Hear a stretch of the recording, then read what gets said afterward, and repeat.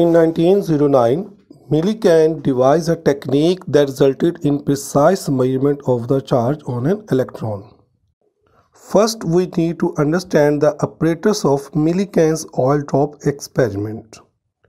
Two plates PP' are placed inside a container and these are connected with the DC battery.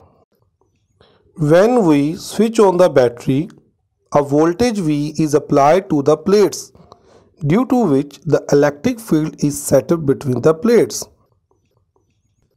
An atomizer is used for spraying oil drops into the container through the nozzle. The oil drops get charged because of friction between walls of atomizer and oil drops. Some of these drops happen to pass through the hole in the upper plate. The space between the plates is illuminated by the light source.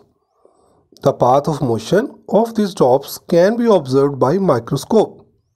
A given droplet between the plates could be suspended in air if the gravitational force acting on the droplet is equal to the electric force. So, electrostatic force is equal to gravitational force. After solving this relation, we get the equation for calculating the charge on droplet. But in above relation, you can see mass of droplet is unknown. Now we will find mass of droplet. For this, we switch off the battery. The droplet falls under the action of gravity through air. It attains terminal speed at the instant electric field is switched off. According to Stoke's law, drag force is equal to weight of the droplet. So in this way we can get the terminal speed of the droplet.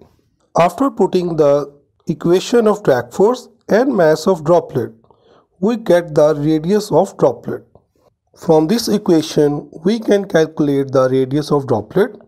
So now we can measure mass of droplet, and after that, finally we can measure charge on droplet. I hope after this animation, now you are able to measure the charge on droplet. Thank you so much.